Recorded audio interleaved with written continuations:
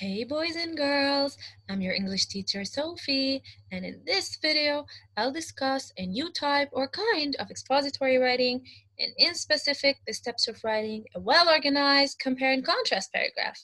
So all you have to do is to open your eyes and ears very well, and you have to concentrate with me in order to write your own paragraphs successfully. So let's do this.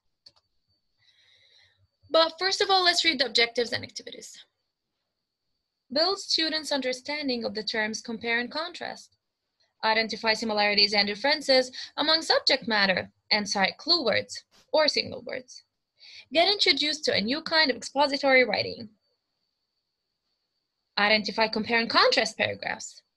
Demonstrate the understanding of the compare and contrast strategy by representing information in a Venn diagram. Use the information filled in the Venn diagram to write a compare and contrast paragraph by following the steps of writing. And finally, fill in a checklist. To know more about comparing and contrasting, let's watch the following video. Hi friends, today we're going to talk about comparing and contrasting. Our learning goal for today says, I can compare and contrast two things. Now when you compare and contrast things, you're talking about the ways that they're the same and the ways that they're different. You know that I like to be organized, so when I'm comparing the way things are the same or different, I'm going to use a tool to help me keep organized. That tool is called a Venn diagram. Let's go ahead and say it together. Venn diagram. Now I like the Venn diagrams for lots of reasons, but obviously because it keeps you organized, and then also because it begins with a V. Now there aren't a lot of fun V words I work with every day. Now as you'll notice, there's two circles. One here and another one on the other side. In the middle is where they kind of overlap, or where they mix together. I'm going to show you what we're going to put into these different parts of the Venn diagram to help keep us organized when we're comparing and contrasting, or finding out the way things are the same or different. So I called in some friends to help us. Here's our friend Sunny. Hey Sunny. Hey Sunny. All right, let's go ahead and describe Sunny. Now say I read an article about Sunny, or I read like a little paragraph, or if I just observed her by looking at her. I would notice that she is yellow. She has blue wings. She has orange feet. Do you agree? Oh, good. Now, we're going to compare and contrast two things. So, I brought in Sunny's sister, Lima. Hey, Lima. All right, let's go ahead and observe Lima. She is what color, friends? Yeah, she's green. And she has pretty pink wings and super cute pink feet. All right, so now I just found out how they're different. Because Sunny's yellow and Lima, of course, is green. Sunny has blue wings, but Lima has pink wings. And Sunny has orange feet, while Lima has pink feet. Now, this kind of looks similar to my Venn diagram, but it's going to change in a minute to get a little bit closer. So, what I'm going to do is I'm going to take those circles and I'm going to move closer so they overlap a little bit. There we go. Let me reorganize my words a little bit smaller. Perfect. Okay, so now, on this side, over by Sunny, I have her information. And on this side, over by Lima, I have her information. In the middle, I'm going to write the ways that they're the same. So all of my same words are going to go right in the spot where they need to mix together. If you see, here's Sunny's purple hoop, and here is Lima's pink hoop. Where the pink and the purple cross one another, that's where they're the same. So let's see, they're both birds. So that's one way they're the same. Oh yeah, they both have dots. You see the dots on Sunny's wings and the dots on Lima's wings? Yeah, they're different sizes, hey, but they're still dots. And finally, yeah, they both have beaks. Okay, they're different colors. They still have them. They both have beaks. So those are three ways that they're the same. Now, I've used my Venn diagram to quickly organize the information. Over on this side, it's going to be the way that Sunny is different than Lima over on this side. And then in the middle is how they're the same. Now, when you use a Venn diagram to compare and contrast, you want to make sure that one side describes one item and the other side describes the other. In the middle is how they're the same. So what do I mean by comparing and contrasting? Comparing means showing the similarities or common points between two or more people, animals, things, places, or ideas. So I'm showing the similarities, the common points, or the similar points. This is what I'm comparing, okay? So what about contrasting? What does it mean? Contrasting means showing the differences or different points between two or more people, animals, things, places, or ideas. So contrasting means showing the differences or different points, and comparing means showing the similarities or common points. But wait, how can I organize the similarities and differences? What can I use? I believe that she mentioned something regarding this in the video, and she said that she likes to use a tool. That tool is called Venn diagram. Okay, so in here, okay, you are going to write facts, information, or descriptions about the first item or topic if you want. And in here, you are going to write facts, information, and descriptions about other topic or item, okay? So these are not the same. So what do we call them? Differences or similarities? We call them differences. Great. These facts and descriptions that are here are only for topic A, for example. And these facts and descriptions that are here are only for topic B. That's why they are considered differences. What about the middle area? In here, in the middle area where the circles overlap. What do I have to write? I have to write the similar points or the similarities. Okay, see? And what do we call this? Venn diagram. Let's compare and contrast the sea turtle and the tortoise. In here, we're gonna put facts and information about the sea turtle.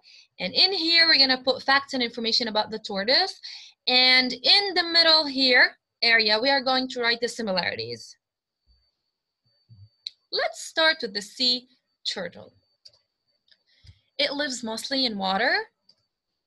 It eats jellyfish, and it has flippers. What about the tortoise? It lives on land, not in water. It eats grass. It doesn't eat jellyfish. And it has flat feet, as you can see. These are the differences. Now, what about the similarities, the common points? Both of them are reptiles. They have shells, as you can see here and in here. And finally, they lay eggs. See, here I mentioned facts and information about the sea turtle only. And in here, I mentioned facts and information about the tortoise only. So these are the differences, okay? The different points. And in the middle area, I mentioned the similarities or the similar points, common points that they both have in common, okay? It's time, guys, to get introduced to a new type of expository writing, which is what? Writing a compare and contrast paragraph. Wow, let's do this. But first you need to watch the following video to know more about compare and contrast paragraphs. This lesson is going to review how to write a comparison and contrast paragraph. So first of all, what is it? Well, if we're comparing, we're looking at similarities between things, so how things are the same.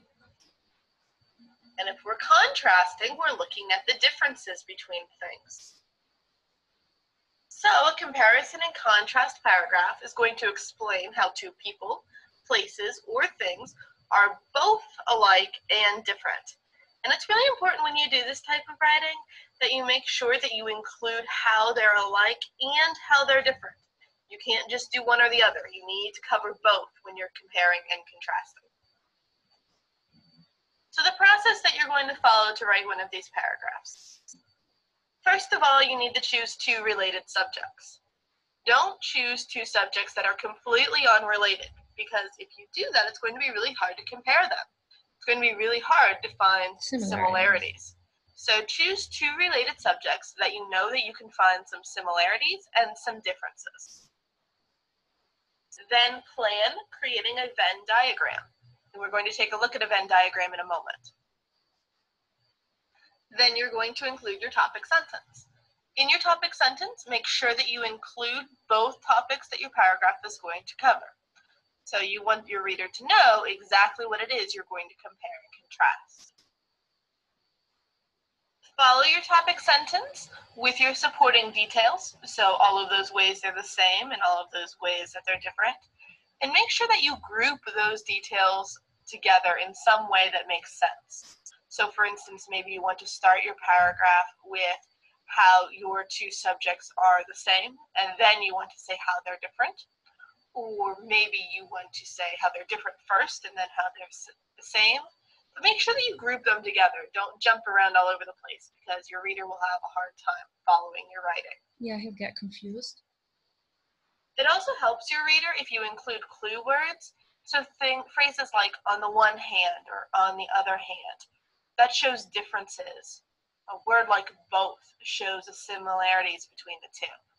So think about clue words that you can use when you write that will give your reader a good idea of whether you're showing a similarity, whether you're comparing, or whether you're showing a difference, whether you're contrasting. As I said, when you plan, you want to plan using a Venn diagram.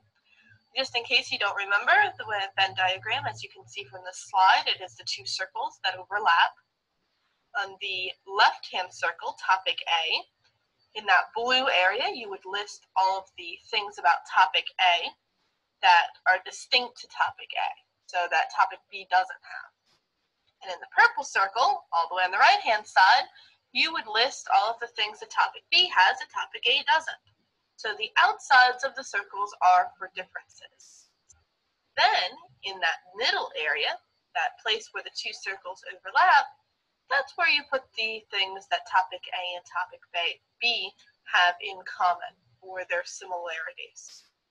This graphic organizer, make sure that you complete it before you write your paragraph, because it will help you to make sure that your thoughts are organized. Wow, that's a very good video, actually. Now, what is a compare and contrast paragraph? A compare and contrast paragraph shows the similarities and differences between two or more people, animals, things, places, or ideas. In other words, it explains how two or more subjects are similar, the same, and different. Okay, do you agree? Yes. That's so cute. Now, what are the stages of writing a compare and contrast paragraph? 1. Pre-writing stage. To organize your thoughts, ideas, and information, you have to go through the pre-writing stage, in which you have to fill in a Venn diagram. As we said, in here and in here, I'm going to put the different points or the differences, and in the middle area, I'm going to mention the similarities or the similar points. But first, from where should I get the needed information to fill in the Venn diagram? From books, internet, videos, or your acquired knowledge, the things that you already know. Now, 2, through writing. During this stage, you have to write an attractive title and capitalize the important words in it. You all know that. We have to write an attractive title, okay, for our paragraphs. And we have to capitalize the important words in it. Great. Let's continue. Provide your paragraph with a catchy topic sentence. This is going to be the first sentence. okay, in which it states clearly that the details are going to handle the similarities and differences, the similar points and the different ones between two people, animals, things, places, or ideas. Okay? After that, I need to write the similarities and differences that have been filled in the Venn diagram as supporting details. Let me tell you something about it. As for me, I prefer to start with the similarities and mention all of them, and then write all the differences. Okay? You also have to use the suitable signal words while comparing and contrasting. I'm gonna tell you more about them in a bit. Okay? And finally, you need to close your paragraph with a suitable or the appropriate concluding sentence, or we call it a clincher. Why? To sum up what you've stated above. Before we continue, let's have a look at the compare and contrast signal words or clue words that you can use in your paragraphs. When I want to show similarities, or when I want to compare, I can use same, the same as, similar, similarly, also, to with double O, as well as, likewise, like, and both. When I want to show the differences, I can use but, however, while, on the other hand, different, difference, differently, unlike, although, and even though. Okay? Please, guys, do me a favor. Make sure to use these signal words or clue words. It's a must. You have to use some of them to show the similarities and to show the differences. Please, okay? Use them in your paragraphs. 3, post-writing. This stage is really important, for it allows you to review your work and fix your flaws and mistakes before publishing your final work. And during this stage, you have to fill in the following checklist. Let's read together. You have to make sure that you what? Wrote a suitable, catchy title and capitalized all the important words? If yes, you just tick it. Check. Okay. I wrote an impressive topic sentence straight forward to the topic. Once I read it, I have to know that I'm gonna compare these two people, places, things, animals, okay? And I'm gonna talk in specific about the similarities and the differences between them. Once I read the topic sentence, I need to know this, okay? I provided my topic sentence with supporting details. These supporting details are going to be the what? The similarities and the differences, the similar points and the different ones. I use the suitable signal words or appropriate clue words.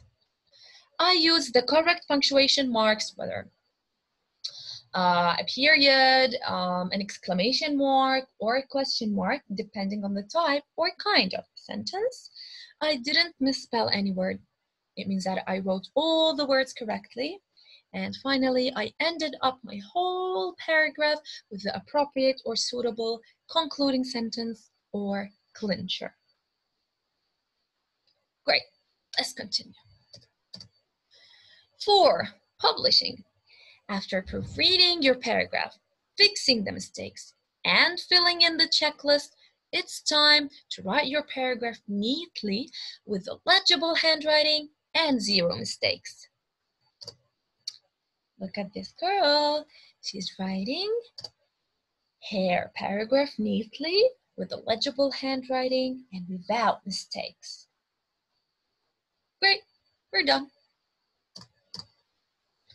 Beautiful people, are you ready to write a compare and contrast paragraph? Yay!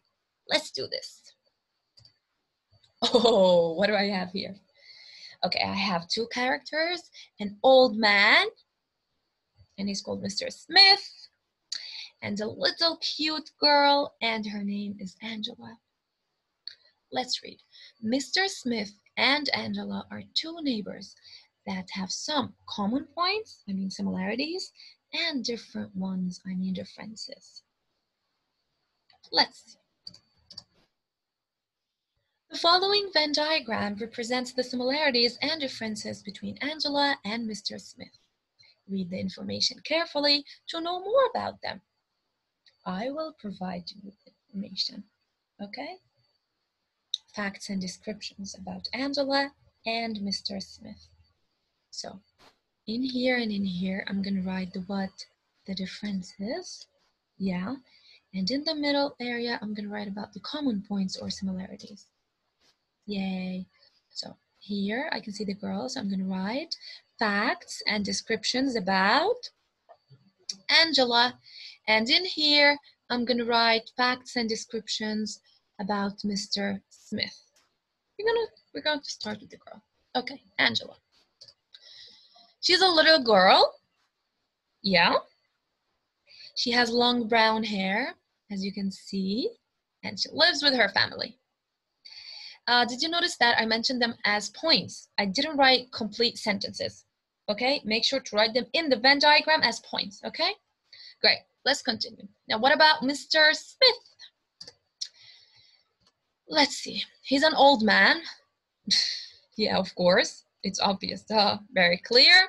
He's bald, hairless, he doesn't have hair, as you can see here, and he lives with his daughter. Okay, these are the different points, the differences between Angela and Mr. Smith. Now, what about the common points? We're going to mention them over here in the middle area. Both of them are humans. They are kind-hearted, and they like playing chess. And finally, they respect people. These are the similarities or the common points between both of them. Okay? Now, guys, you need to use the information found in the Venn diagram to write a well-organized compare and contrast paragraph about Angela and Mr. Smith in not more than 8 to 10 sentences. Don't forget to write a title and capitalize the important words in it. Yeah. Write a suitable topic sentence, straightforward to the topic. Mention the similarities or the similar points, common points, and differences or different points as supporting details. Use signal words or clues. And write an appropriate or suitable concluding sentence. Let's start with the title. Little Angela and her old neighbor. From the title, I noticed that the paragraph is going to talk about a little girl, and her name is Angela, and her old neighbor. Right? Yeah.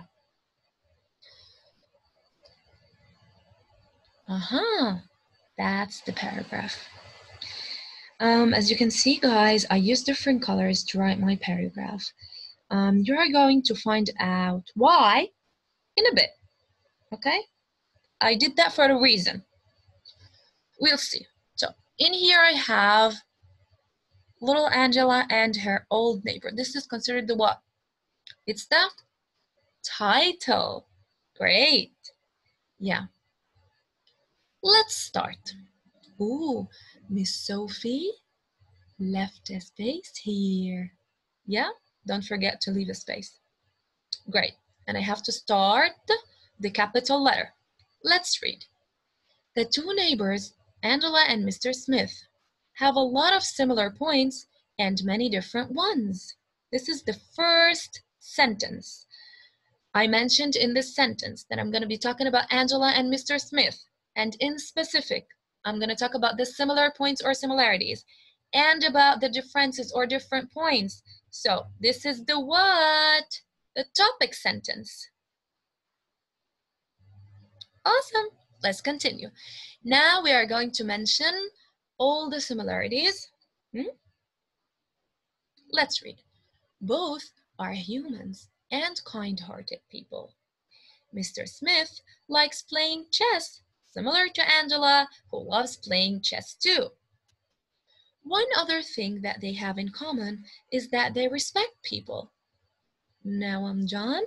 I finished all the similarities or the common points between them. Great. Let's move to the differences. Although they have a lot of similarities, they also have several different points.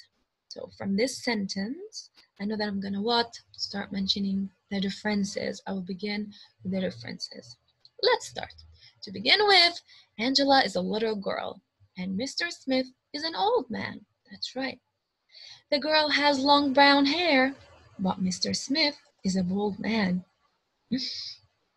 Angela lives with her family, while the old man lives with his daughter.